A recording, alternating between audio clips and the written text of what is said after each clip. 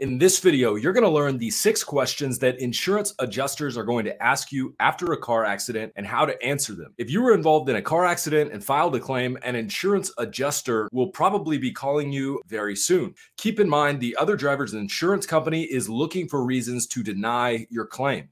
As a personal injury lawyer, I receive recorded statements from insurance companies in almost every car accident case. Out of all of these statements, I have compiled a list of the 6 most common questions that I see in almost every single recorded statement that's given. By the end of this video, you'll know exactly what those questions are and how to answer them. One quick disclaimer, this video is not legal advice. It is for educational purposes only. So with that being said, let's get into question number 1. That question is, where were you coming from and where were you going? Here's an example I'm going to share with you of a recorded statement where an adjuster from the at-fault driver's insurance company interviewed a woman who was rear-ended while sitting at a red light. The adjuster says, "Where were you headed at that time?"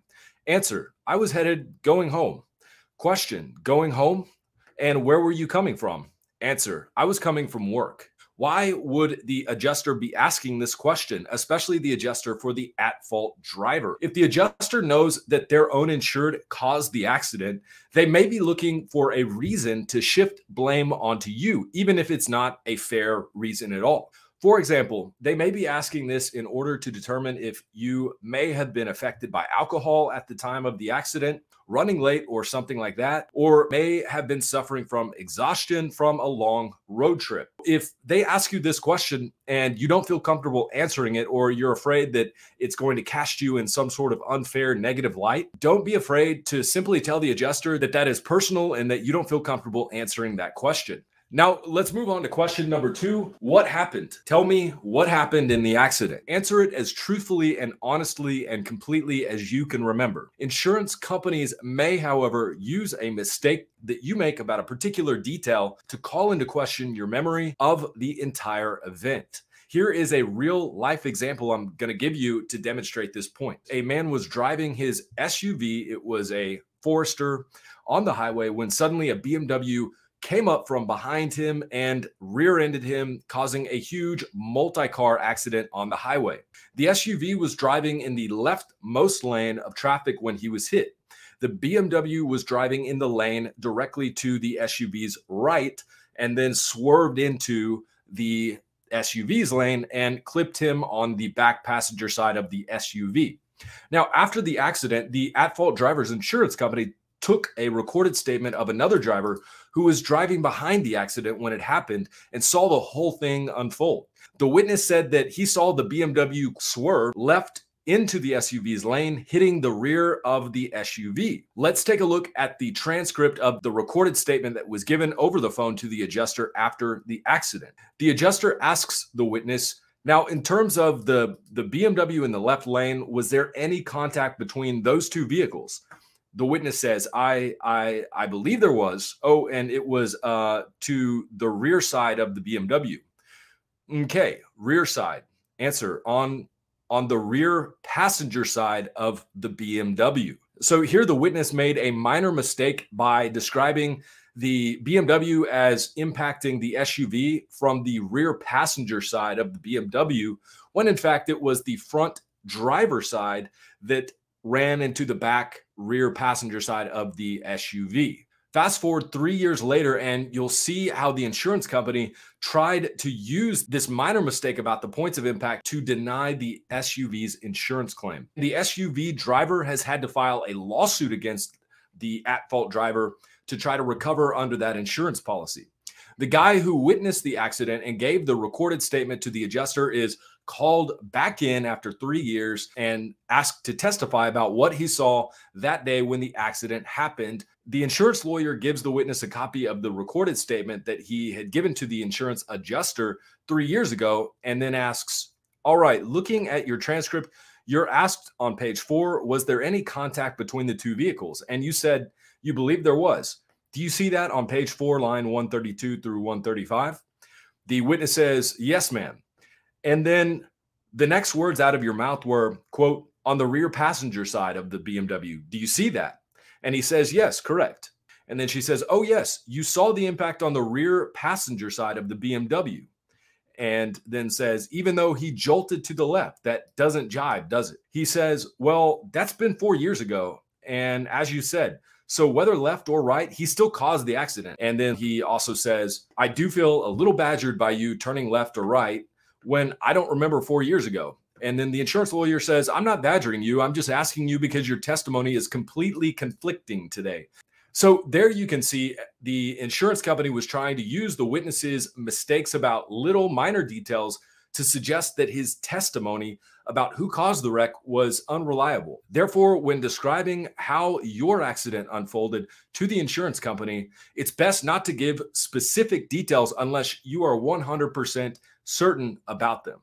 That being said, if the other driver in your accident caused the accident, explain in detail why they were at fault. Now, moving on to question number 3, were you injured and what were your injuries? Insurance companies need to know this information. They need to know the nature and extent of your injuries and the cost of treatment in order to calculate how much to pay you on your personal injury claim. Never, ever lie or exaggerate about those figures. Depending on how recent the wreck was, however, you may not know the true extent of your injuries. If you say something like, I'm fine, you might mean I'm still alive and breathing. But the adjuster may take that to mean that you're either not injured at all or that you only suffered minor injuries, even if that's not the case. If you tell the adjuster, well, my chest hurts because you have a bruise and scrape where the seatbelt locked across your chest at the moment of impact, but don't mention the soreness in your neck until much later on, the adjuster may assume that your neck is totally fine and say that something else caused it a year later when your cuts from the seatbelt are gone and healed, but that nagging soreness in your neck that started at the time of the wreck or shortly after it is still there and you're still having to spend money treating it. It's usually best not to describe your injuries to the insurance adjuster at all. Don't do it at all. Instead, say, please talk to my lawyer about that. If you don't have a lawyer yet, say, that's private, personal information that I don't feel comfortable sharing at this time, but I'll ask my doctor's office to send you copies of my medical records and bills when I'm finished treating. That's all you have to say. So let's move on to question number 4. Was anyone else injured? Insurance companies love to ask the drivers who caused the accident or other drivers who may not have caused the accident but are not filing personal injury claims arising from the accident this question because they use it to imply that any other drivers who are making personal injury claims are fakers or exaggerators. Here's an example of a recorded statement given by the driver who has just rear-ended another driver who filed a personal injury claim as a result of being rear-ended by this driver who's giving the statement. Question. Okay, and were there any injuries sustained? No. Okay, great. So that is totally self-serving, and the insurance company later denied the injured driver's claim and tried to use this recorded statement by the at-fault driver to show that the person she rear-ended was not actually injured because the driver who hurt her said she wasn't. This is a dirty tactic for a number of reasons. First, the drivers that they are asking this question to are usually not medical doctors who are qualified to even answer that question. They didn't examine the other drivers and take x-rays or MRIs or any other diagnostic images to determine whether or not anybody in the accident was injured. It's also a misleading question because someone who has just been in an accident probably has adrenaline released in their body and they're not going to feel any symptoms of internal injuries until much later on. If an adjuster for one of the other drivers asks you whether any of the other drivers were injured and you're not sure, then just say, I don't know, or I can only speak for myself. You'll have to ask them. If it's clear that one of the other drivers was in fact injured, like they're unconscious or bleeding or in some other way obviously injured, then certainly describe what you saw to the adjuster. And then moving on to question number 5, did anyone call an ambulance? If you file a personal injury claim, but you did not leave the scene of the wreck in an ambulance, the insurance adjuster for the at-fault driver will likely know that you didn't leave in an ambulance from the scene, either based on the police report, which contains that information, or by talking to their own insured, which they probably have done before they call you. Even though the adjuster for the at-fault driver knows that you didn't leave the scene in an ambulance, they may still ask you this question to use it later to imply that you weren't really that hurt. Otherwise, you would have called an ambulance and taken an ambulance from the scene of the accident. Here's a recorded statement where the insurance adjuster is trying to suggest that no one was seriously injured because no one called an ambulance. But watch how it backfires when this driver, who was in fact injured in the wreck, explains why she didn't call an ambulance. Question, okay, and any injuries to report or EMS called to the scene for you or for any of the other drivers? Answer, no. I probably should have, but with the adrenaline and all that stuff, I thought I was fine.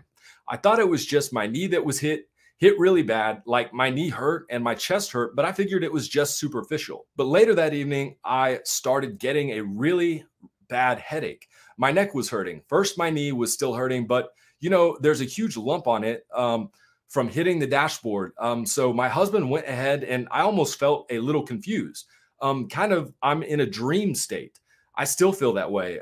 It's got a little bit better, but my husband thought it was best to go to the ER. We went up to the emergency room, probably about 7:30, and sat up there for 3.5 hours before I was just like, I want to go home. I want to go to sleep. So if the adjuster asks you this question on the phone, answer truthfully that you did not leave the scene in an ambulance, but don't hesitate to point out that your adrenaline was flowing through your body at the time shortly after the accident, and you didn't have a life-threatening injury that required an ambulance if that was in fact the case. And then finally, question number 6, do you have a lawyer? If the answer to this question is yes, then share your lawyer's contact information with the adjuster and tell the adjuster to direct all questions to your lawyer. Once the adjuster knows that you're represented by an attorney, they should not be speaking to you about the facts of the wreck or your medical treatment or the injuries that you sustained in the accident. If you don't have a lawyer, then I strongly recommend hiring a personal injury lawyer to represent you in your claim if you're bringing a personal injury claim.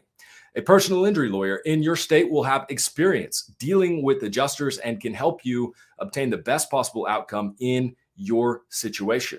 Now, some adjusters may avoid asking this question until the very end of your call and try to get as much information out of you before having to deal with your attorney. If you've hired an attorney, then at the very beginning of your call, before you answer any questions, you should volunteer this information. You should tell the adjuster, even if they do not ask you about it, you should tell them, I've got an attorney, please direct all of your questions to my attorney. That way, your attorney can deal directly with the insurance adjuster and you won't say anything that may inadvertently harm your claim. And quite frankly, you don't have to deal with the adjuster anymore. If you filed an insurance claim after a car accident and you want to know how to get your car paid for and back on the road as quickly as possible, make sure to watch this video in the top left of the screen right now. And don't forget to hit that subscribe button below and turn the bell notification icon on if you don't want to miss any of my other videos about this topic. And of course, as always, thank you for watching.